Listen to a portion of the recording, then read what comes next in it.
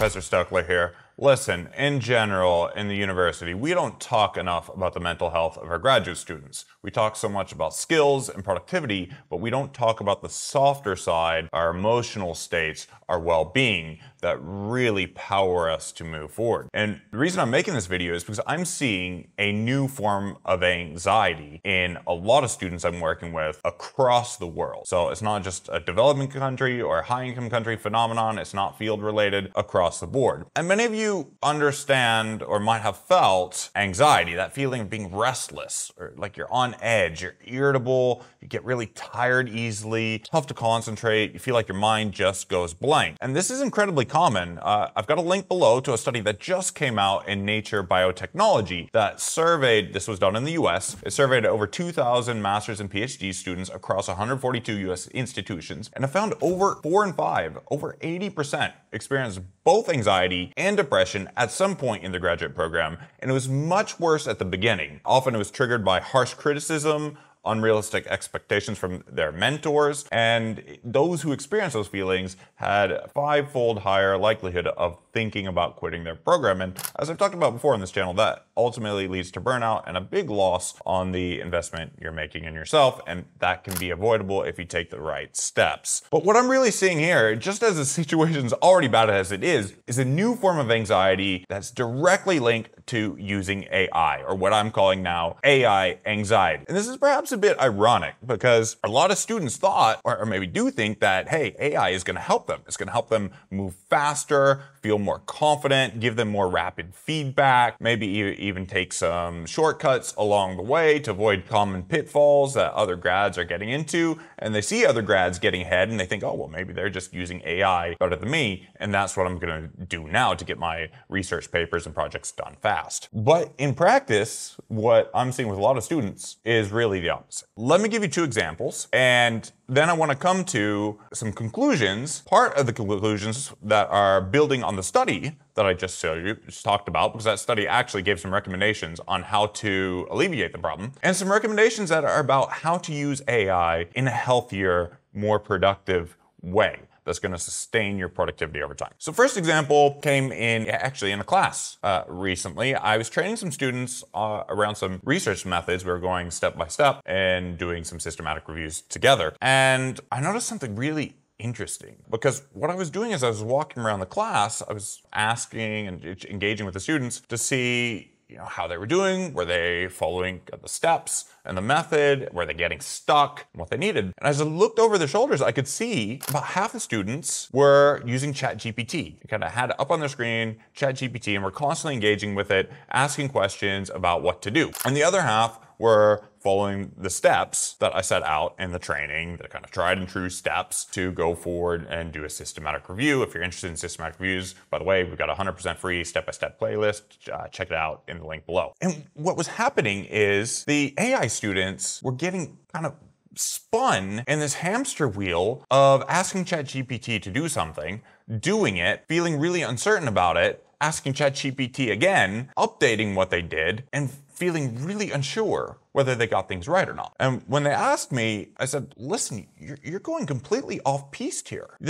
You're going down a rabbit hole, and this is the wrong direction. It had almost this tendency, almost this gravitation, this pull to go back to ChatGPT to get help when I was standing there right next to them saying, hey, listen, this is the right step here. And I think one of the challenges here is that ChatGPT would give kind of one-liner advices to the students, but was not training them in a coherent step-by-step system. And that's a feature of LLM models, these language models, is that it's kind of plucking information that's out there bit by bit and optimizing that information for your specific question, but it's not necessarily operating from a coherent system or a whole for publishing or producing a research paper. So let me come to a second example of some anxiety that was triggered by AI. And this was a grad student who was coming to me. She had finished her research proposal, and she was now starting to write up her literature review chapter. And she really was a bit lost at sea and didn't know what to do. and so turned to ChatGPT. She had gotten a lot of harsh, negative supervisor feedback and really wanted to do better, and so this was kind of the natural remedy. She was really trying hard. So ChatGPT had created some lit review tables and helped her find a structure and a way to summarize her information from papers in her field. She had shared that with her supervisor, and her supervisor really liked it and said, hey, this is great.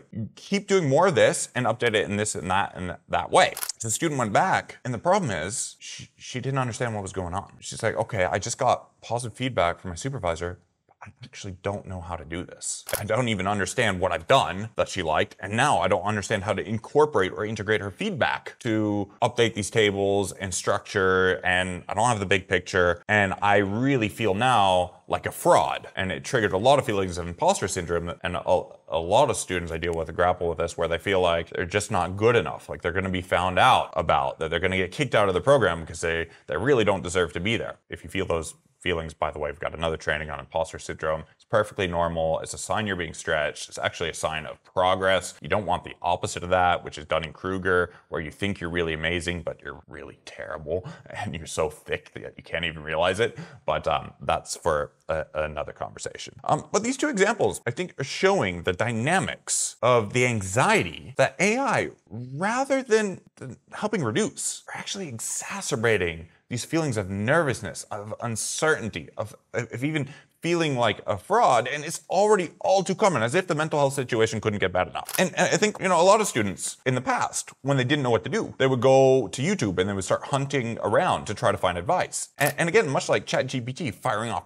bullet here, here's an idea, here's what to do. They would get these mixed pieces of YouTube advice that don't add up to a coherent system or a coherent whole that you can really act on. The danger, though, that's even worse with AI is it can give you a false positive reinforcement feedback. It can tell you, hey, this is great, keep doing this. And as I saw in the first example with the students in the class, ChatGPT was reinforcing the wrong idea. And so remember, right now we're at a point where ChatGPT version 5 should be coming out, and that promises to have PhD level intelligence. Well, if you're doing research, you need beyond PhD level intelligence ultimately to get to where you want to go. So I think it's really important to engage the right way with AI, and there is a right and a wrong way to do that. But ultimately, right, the reasons students are becoming so dependent on it is because it's plugging a vital gap in that they're not getting clear, routine, steady feedback and the support that they need to truly thrive. In fact, so I want to come back to that study. That study in Nature Biotechnology, definitely worth reading, because this is the field you're in this moment in time, and it affects you. And I don't want to see this happen to you, because it's happening to 4 out of 5 grad students that they're suffering from significant mental health problems. And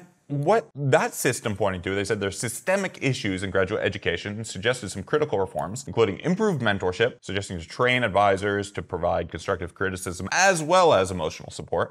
Financial support, because yes, there's constant triggering factor of financial instability among a lot of grads that does worsen mental health. And community building really suggested that a lot of students are isolated and they needed to foster peer mentorship and create supportive professional networks. And that's what you find in the private sector. People are given a lot of support, a lot of training. They aren't just expected, like it's so common in science, to just, hey, figure it out for yourselves. And then they go onto ChatGPT and they get on the anxiety hamster wheel. So how should you use AI in the right way? How can it help? Because it really can. It's no substitute for real effective mentorship. Full stop. As a grad student, that is what you need. If you don't have that, you need to find it. The biggest risk factor that the paper found to wanting to quit and not feeling good and feeling a lot of anxiety and depression was having to do research that the students felt they didn't understand or know how to do, with unrealistic expectations from their supervisors and mentors. And it was particularly bad. The worst, by the way,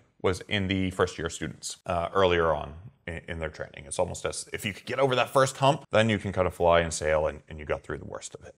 So for AI, here's what you need. So I do use AI, and I share with my postdocs and research team and others on this channel the right way to use it. And the first way is to use AI to accelerate your learning of appropriate research systems. So I've got a postdoctoral researcher, and we are about to engage in a research study, a natural experiment, which tries to simulate a real experiment, except we're not randomizing people. They're just being assigned by the natural world into an intervention group and a control group. And I told them for the study, we need to use a design called a synthetic control method. I said, look, here's some textbooks you can read, but also use AI to help you learn things about setting up a synthetic control study. This is where AI can really shine. You've already got a system. You've already got the framework you're operating in, and AI can then teach you and help you accelerate your learning. And in the background, my postdoc, of course, has me to help guide and help provide that routine, steady feedback to let him know, hey, wait a second, ChatGPT is taking you down a rabbit hole and you are going off track. Doing this saves both of us a ton of time. And he's come back and commented to me about, wow, it's incredible the rate at which I can learn together with ChatGPT in this way. Feeling no anxiety, none of that AI anxiety, because we know he's on the right track and I am checking to see that he's getting the right training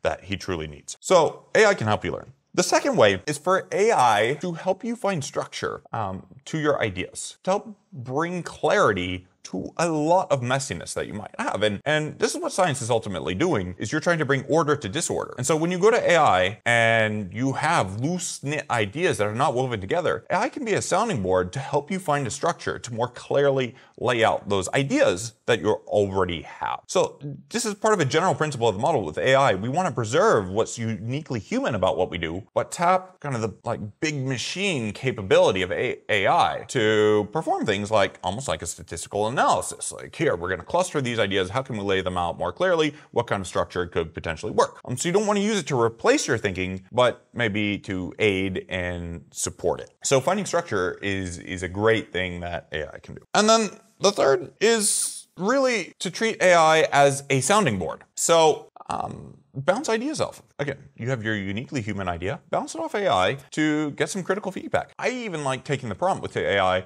to say, hey, critique my paper. Try to anticipate what peer reviewers might say. What are the weaknesses of this paper? What could I do to strengthen it? Poke holes at it. And that's kind of what you want to do when you're going in front of, when you're producing research, you're going in front of independent professors, you're going in front of the peer review community, and they're going to start slinging arrows at you. And so use ChatGPT or these other AI tools to help armor yourself up to be more bulletproof. And I hope you can see that when you use AI in these kinds of ways, you're using it as kind of a co-pilot, as like a buddy on your shoulder helping you to drive. But the problem is, it's a co-pilot. If you start having AI drive the car, I don't know if you've ever driven a car and you got that kind of backseat driver yelling at you, say, hey, turn left. Oh no, stop that. It triggers anxiety. And that's an analogy for what I truly think right now is going on with AI. So listen, that Nature Biotechnology paper made some critical recommendations about mentorship and community, and that is exactly what we're creating at Fast Track. Check out my 100% free Facebook group where we are committed to trying to plug the gaps